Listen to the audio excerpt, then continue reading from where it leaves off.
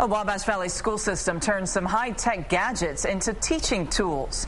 With some special funding, the Red Hills school system is putting more than 100 iPod touches into the hands of its littlest learners. In tonight's Education Watch 10, News 10's Mike Brandt reports the technology is proving to be a hit with both adults and kids. At first glance, this looks like a typical kindergarten room where kids learn things like numbers and colors, shapes and letters. But look more closely and you're in for a surprise. These kids are learning using games and teaching applications on iPod touches.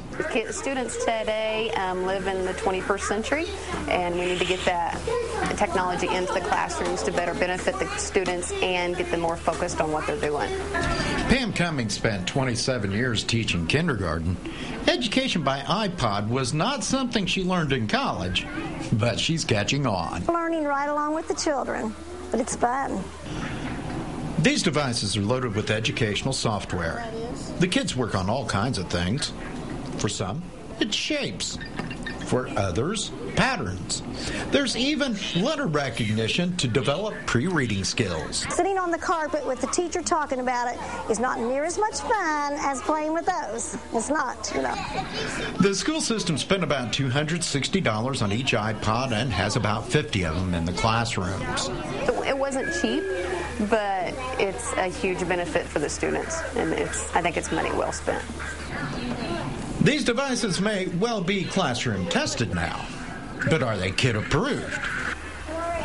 I like them. They're really fun. Which means these little learners are becoming better with technology and getting enhanced kindergarten lessons, and it's all disguised as a good time. In Bridgeport, Illinois, I'm Mike Grant, News 10. Now, besides the iPod Touch, the school system also purchased some iPads that are used in special education classes.